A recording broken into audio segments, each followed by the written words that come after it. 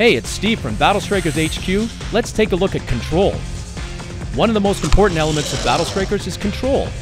If you can't control your striker properly, you'll never win. To control your striker, you need to locate the perfect distance between your striker and the controller. If you're too far away, you won't be able to control it properly. But if you get too close, your striker will attach to your controller. Keep your hand steady when guiding your striker. If you try to flick it or move too quickly, the link between your controller and your striker will break, and your striker won't follow you.